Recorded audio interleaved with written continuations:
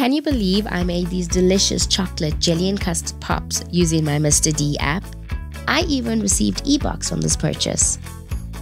Start by dissolving a packet of your Pick and Pay cherry flavored jelly with a cup of boiling water. Mix until everything is well combined. Set in the freezer to cool.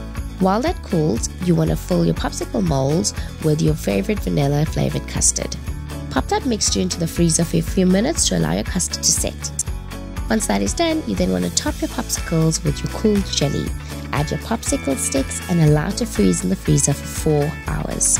Before serving, you want to dip your popsicles in some dark chocolate, and lastly add the Pick and Pay rainbow vermicelli sprinkles over them. Here's to the joy of shopping with Mr. D.